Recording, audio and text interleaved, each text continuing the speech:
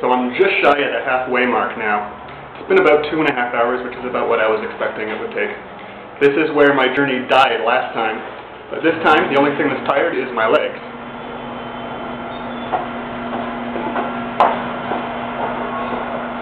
Sorry about that. This was also the first restroom break, which is important for a few reasons. First, it's a chance to eat. Second, the color of what comes out can tell me if I'm dehydrated. And third, it's a chance to rest the weary bones. Because those legs have been going for about 2.5 hours straight now, except for a couple of rest stops where I had to refill my water, which I've done a couple times. And the hamstrings are getting a bit tired. That's the part of the back of the leg. Now I've refilled all my water. I ate a bunch of peanuts to get some energy. They're high fat, high protein, so it's good for immediate energy, and the protein's good for the muscles. And this is the point of no return. I'm going to keep going south and see what happens. See you soon.